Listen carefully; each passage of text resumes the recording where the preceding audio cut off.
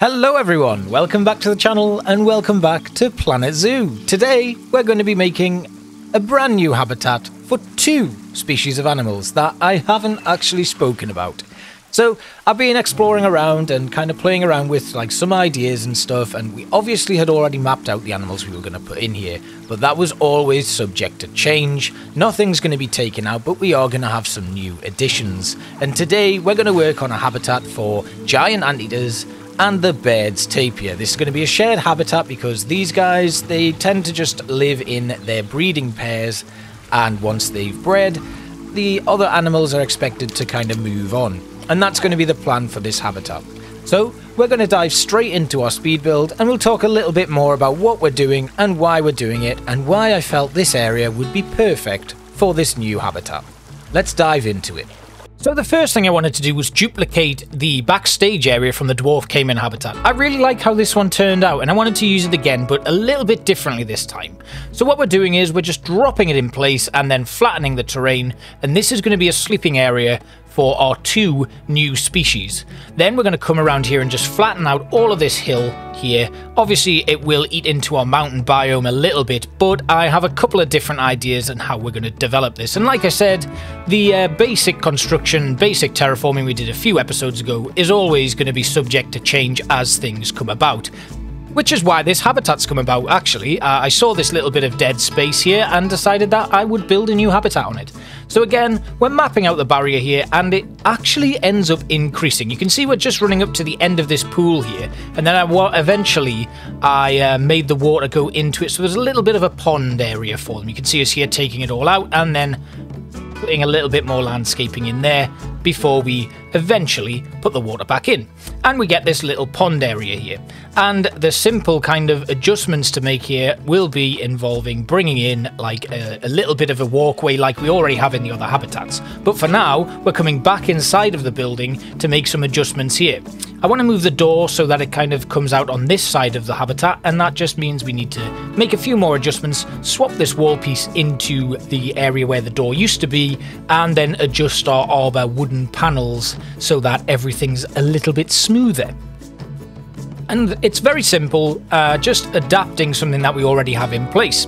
And then we pop this in, and we had to double check that our animals were going to be able to come in and out of this building. Unfortunately, the giant anteater and the Bairds Tapir are a lot bigger than the dwarf caimans, thus the name dwarf caiman. But we made this work and just kind of increased the size and the width of the actual habitat gate here, and that just made everything fit quite nicely.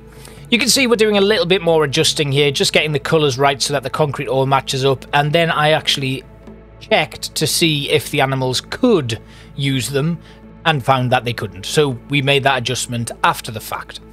But everything's lining up pretty nicely. And the next phase of development here is going to be to just make sure that our barriers are all null, and then we move on and put in our barrier.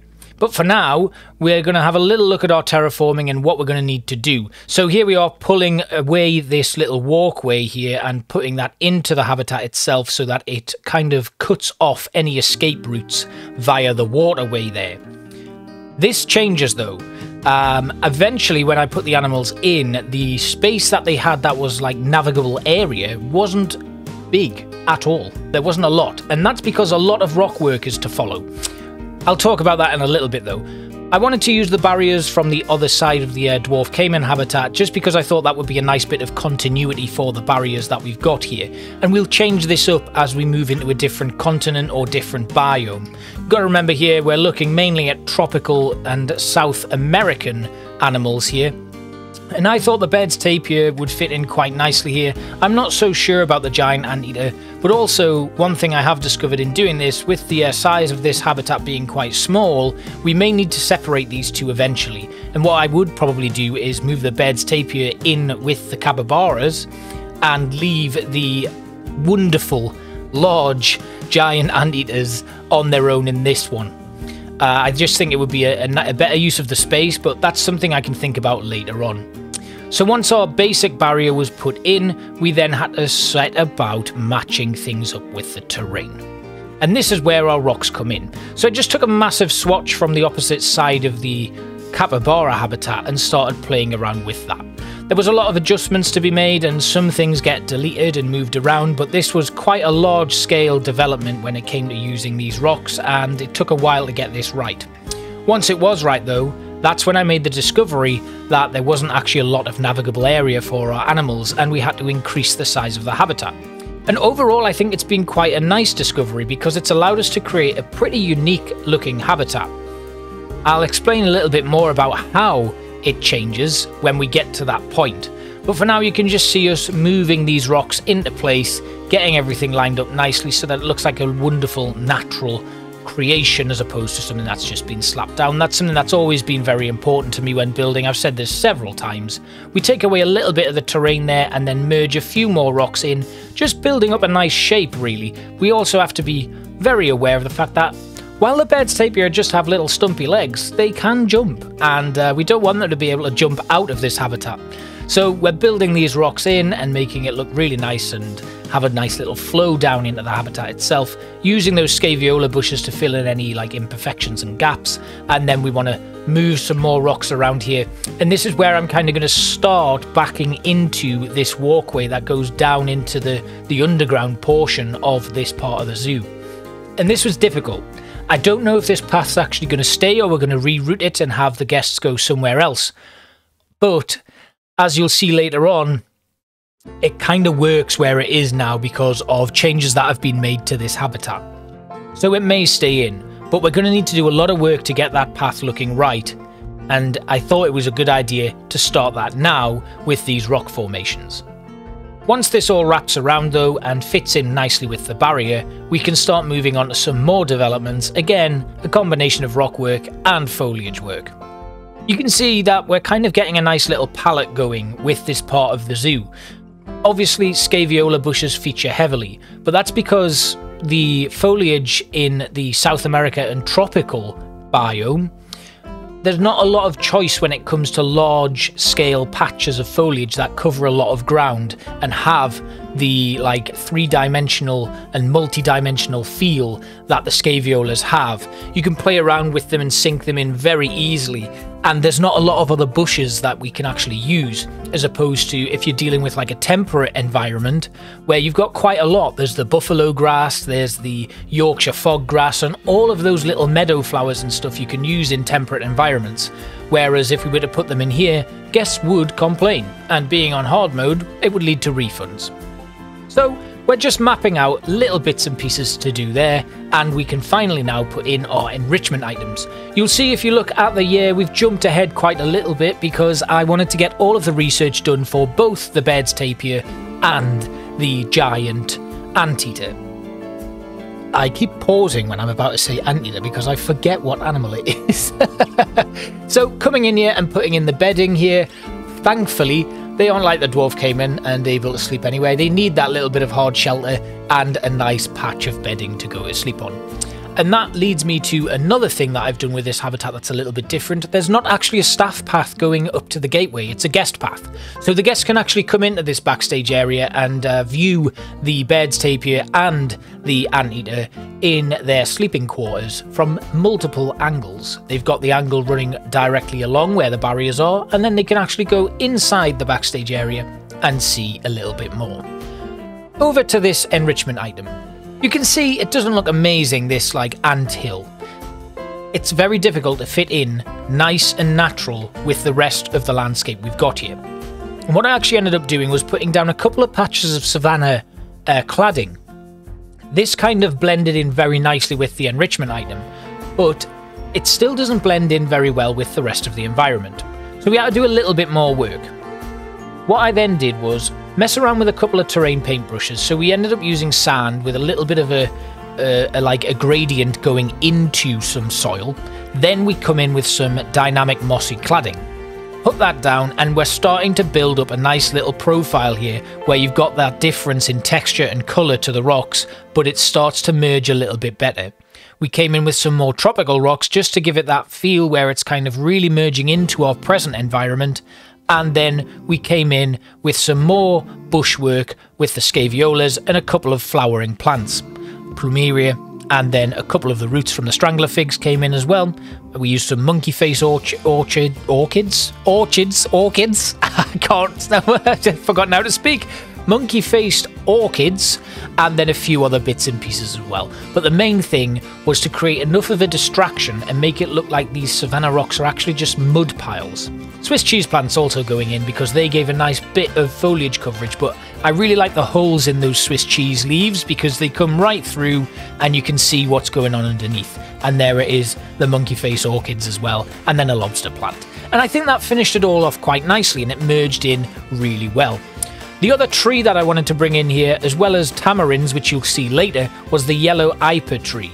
I think it looks really nice. The colours on it are beautiful and it really gives a nice little pop to an environment.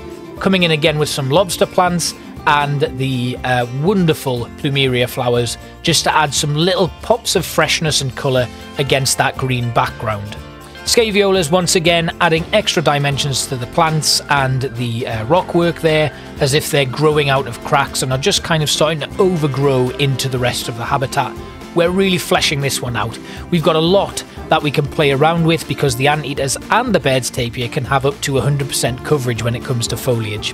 I wanted to put in these coconut palms because I think that's a really nice continuation and it gives a beautiful little differential when you're kind of transferring from one environment to the next. The coastal mangroves as well, I think, give a really nice finishing touch with their roots.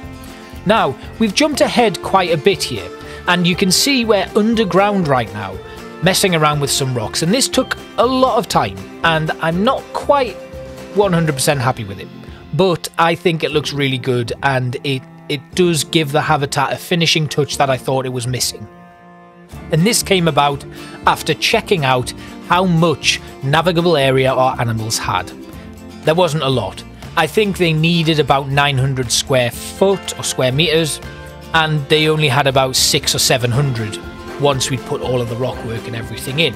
So as you can see, the animals are now going to be able to walk through that little bit of river, past a waterfall when I finally put that in, and down into this little cave system here, and guests that are coming down the walkway into that extra area underneath the cave and out into the grassland part of the wetlands area. They're going to be able to look into this little cave and see our Bairds Tapir or our giant anteaters. And you can see it developing here little bit by little bit. I haven't shown you too much rock work in here because we've already done quite a bit. But we're just building it up little by little, making sure every now and then that our animals can't escape and they are also able to actually get down into this area.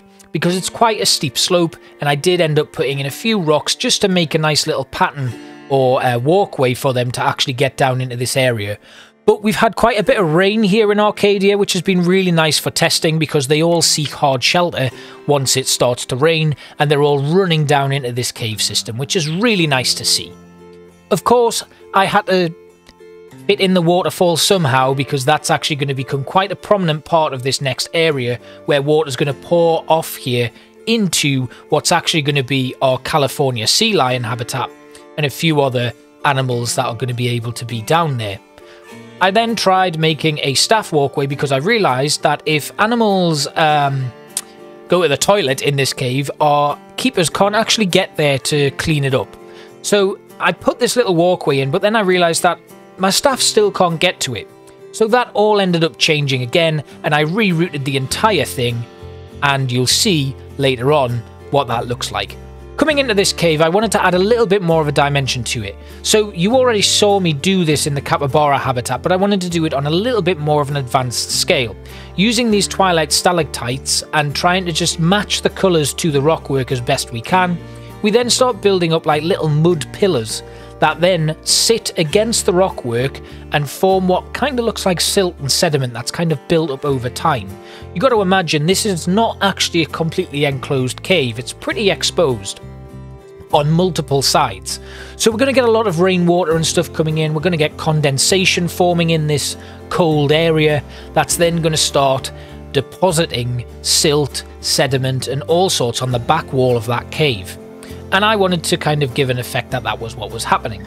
Obviously, this looks very patchy, so we then put in some more rocks and then a few strangler fig roots just to really bulk it out. And I think it creates a really effective scene. I think it looks really nice, and it just adds that extra little bit of dimension to this area as well. We could also do stuff like put some woodwork and things in here so it looks like we've actually come into this cave system and bolstered it a little bit so that it doesn't start collapsing. That could be something that we experiment with a little bit further down the line when it comes to actually developing this entire cave system. I finally got to use the lava vines, which I've been wanting to use for a while and kind of really like play around with. They are just kind of plopped in there, I guess, but I think they look really cool. They definitely finish off the habitat. And once again, strangler fig roots, really cool. Really give that extra kind of dimension to a habitat and help it all stand out a lot more.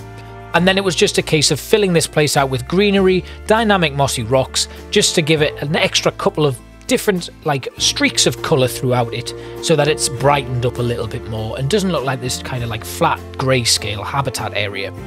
And it looks really nice. I'm really happy with how it looks. You're going to get multiple viewing areas here because at some point I'm making sure that my guests are going to be able to walk along this area and they'll actually be able to look up onto that platform and see the Bairds Tapir and the giant Anteater in their habitat, which is really cool. I think it's a really nice view.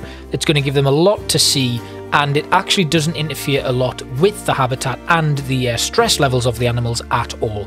Of course, we filled it out with a little bit of mist because I think that would be a really nice finishing touch, and there you can see what's going on there with the waterfall as well. Finishing off with a couple of tamarind trees for some extra orangey colours, and then we're just about done. So, it's been a short episode this week, but I want to thank you all again for watching. I really appreciate your time. I hope you enjoy the tour, and I will see you next week for another episode of Planet Zoo. Thanks for watching. Bye-bye.